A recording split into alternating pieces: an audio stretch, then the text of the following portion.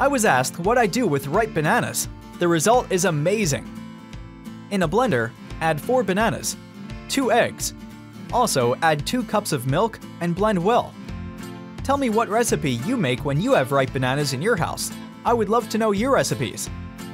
You guys, this recipe is very easy to make and is incredibly delicious. Make it at home and then come back here to tell me what you thought. I'm sure you'll love it. In a pan, add 1 cup of sugar and stir constantly on low heat until caramelized. And before I forget, tell me where you are watching us from so I can send you a special hug. Today's hug is for BB Shaman from Florida. I'm happy to hear that you're loving our recipes.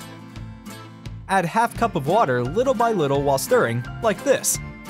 You guys, this recipe is very easy to make and is incredibly delicious.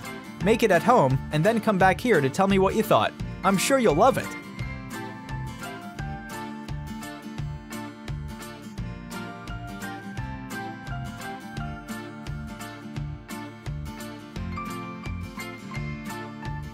Add our syrup in a pudding mold.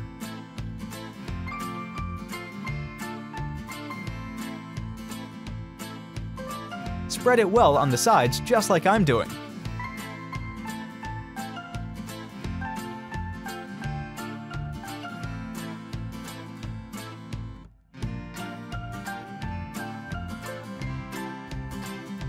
Then transfer the mixture, which we just beat, inside the mold.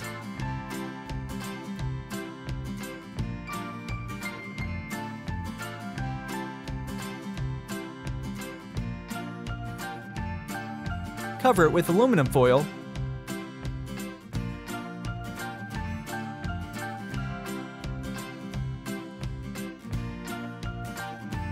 Place it inside a larger mold.